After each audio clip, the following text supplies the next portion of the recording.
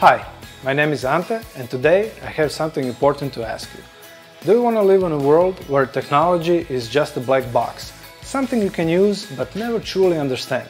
Or you want to be able to create a new technology and understand how technology actually works? In my everyday work, I lead a team of engineers as we create a new technology, from commercial to industrial sector, from satellites to space propulsion systems.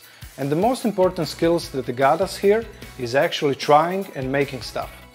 But today's technology is different. Products are very difficult to disassemble and even harder to understand. The path that previous generations took, actively learning by disassembling stuff, is no longer possible. That's why we created Solderix. Originally born from the idea that we need to prototype quickly our products, we asked ourselves, what if we used printed circuit boards not just as electronic elements, but also as mechanical building blocks? After years of prototyping, we created a platform we now call Solderix. So, what is Solderix? Think of it like a Lego, but for electronics, mechatronics, robotics, and creativity. Each Solderix board is designed to easily connect with others. Some are electronic, some are purely mechanical. You can build, rebuild, and invent new things using our no-solder system. Just use our special standoffs to snap components together.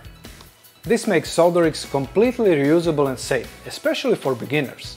No dangerous tools, no mess, just pure creativity.